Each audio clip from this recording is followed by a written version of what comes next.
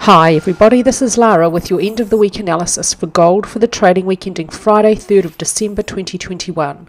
I'm changing the wave counts a little, both of them bull and bear now to see sideways movement. I'll have an alternate for the bullish which expects price to just continue on higher.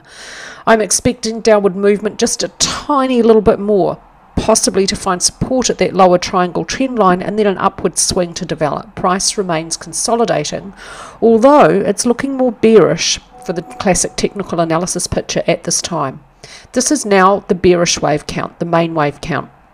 It sees a huge expanded flat unfolding at the quarterly chart level. Here's the end of wave B, which moves beyond the start of wave A as it does within an expanded flat, and wave C is expected to move beyond the end of wave A, which is at 1046.75 in December 2015, that very important low for gold. Supercycle C is expected to move below that point to avoid a truncation and a very rare running flat. The target for supercycle C is for it to reach 1.618, the length of supercycle A, a common Fibonacci ratio between waves A and C within expanded flats, which are common structures. The target is at 657. Supercycle C may only subdivide as a 5-wave motive structure. Within it, cycle wave 1 may be a complete leading expanding diagonal, and cycle wave 2 may be an incomplete zigzag, subdividing 5, 3, 5, labelled primary A, B, C. The bearish wave count is now going to consider a triangle unfolding sideways for primary wave B within the zigzag of cycle 2. When the triangle is complete for this wave count, it expects an upward breakout to be a relatively short, in terms of the monthly chart level anyway, to be a relatively short wave for primary C, which would then be expected to move slightly, at least slightly, if not somewhat, above the end of primary A to avoid a truncation. Cycle 2 may not move beyond the start of cycle 1 above 2070.78. Let's take a look at the structure of the triangle for primary B. It'll begin off to the left of the chart, and this low down here, the end of intermediate A, is this point down here. So intermediate A subdivides as a zigzag, intermediate B a double zigzag, WXY, intermediate C an incomplete single zigzag, and then intermediate D may unfold higher as a single zigzag, and intermediate E may then unfold lower as a single zigzag. Elliott wave triangles are a little different to classic triangle patterns in that they have more strict rules that they must adhere to. This triangle for primary B may be either a regular contracting or regular barrier triangle. For both a regular contracting and regular barrier triangle, the rule is the same for wave C. It may not move beyond the end of A below 1693.69. It may end at how I've drawn the AC trend line from the end of intermediate A to sit on this low of minor x. It might end at this trend line because Elliott wave triangles are commonly tested within the triangle subwaves, but it doesn't have to end there. It could end below that point. If price moves below this trend line, that's okay. It doesn't invalidate the triangle. This is the lower invalidation point for this triangle.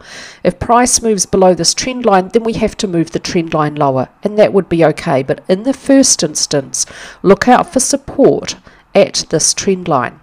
When intermediate C may be a complete zigzag, then an upward swing for intermediate D may not, for a contracting triangle, move beyond the end of B above 1875.09, but for a barrier triangle, the BD trend line should sit essentially flat, so D should end about the same level as B.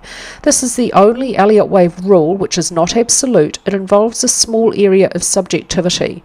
D can end very slightly beyond the end of B. As long as that BD trend line looks essentially flat to the eye, a triangle would remain valid. When D is complete, then E may not move beyond the end of C. This wave count expects a triangle to complete for several weeks yet and be followed by a relatively short-lived upward breakout from the triangle and then a huge trend change and a big downward wave. Cycle 2 may not move beyond the start of 1 above 2070.78. This is the bullish wave count, and I'm going to use this now as the main wave count. It has a better look and a better fit for the bullish wave count. The bullish wave count considers a huge impulse unfolding lower for supercycle 1. Within it, cycle waves 1, 2 and 3 are complete. Here's the end of 3 and the start of 4.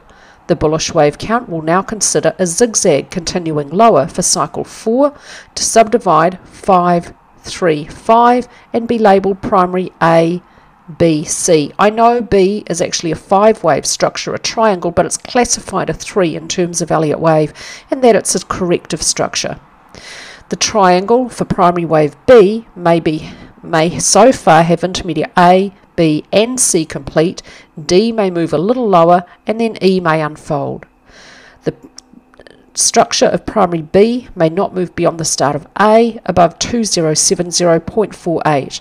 When the triangle is complete for the bullish wave count, then, perversely, a downward breakout is expected for primary C to move below the end of A at 1677.64 to avoid a truncation and to complete the zigzag structure of cycle wave 4.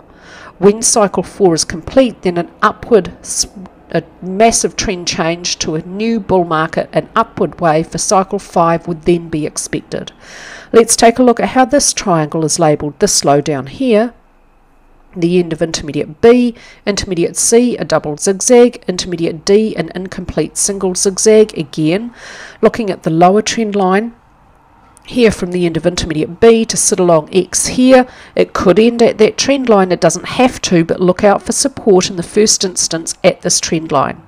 If primary wave B is a regular contracting triangle, then within it, intermediate D may not move below the end of B, below 1693.69.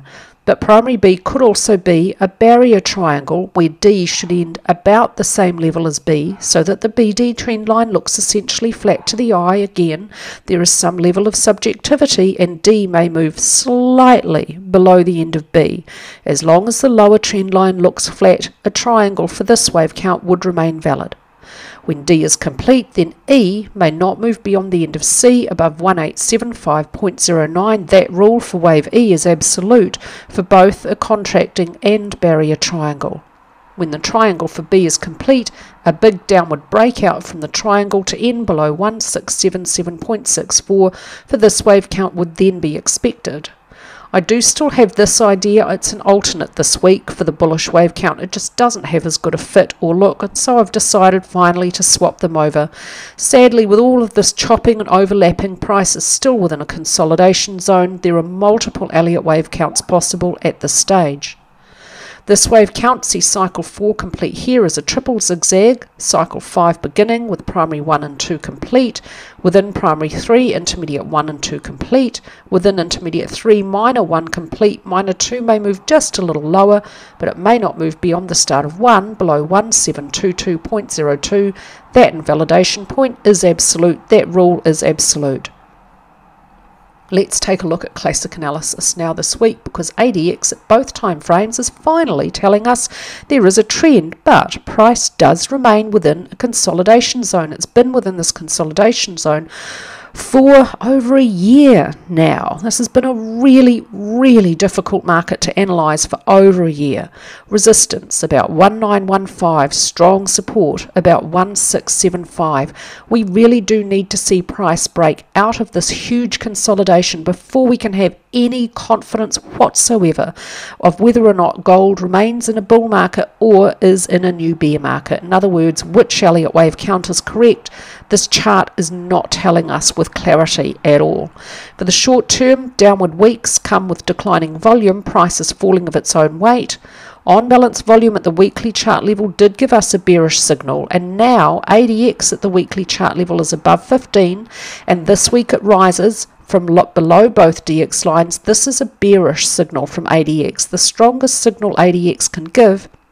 It, at this point, doesn't really support either Elliott wave count, but it expects that a downward breakout is more imminent than upward. Stochastics in neutral territory, RSI also neutral, plenty of room for a downward trend to continue if there is one in an early stage. At the daily chart level also ADX is telling us there's a new downward trend, but it's not coming up from below both DX lines, so the signal is not as strong as at the weekly chart level. We had an upward swing here to resistance, a downward swing continuing, but price falling of its own weight. On balance volume at support, look for support at identified support lines along the way down if this downward swing is going to continue.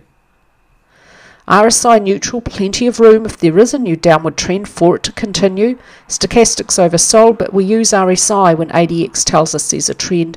ATR increasing as price moves lower supports the view we may have a new downward trend unfolding.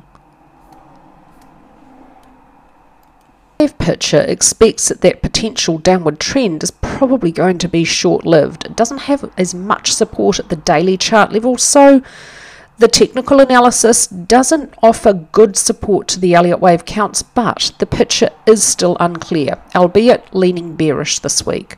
That's all from me this week with your gold analysis. I hope all our members are looking forward to a fabulous weekend.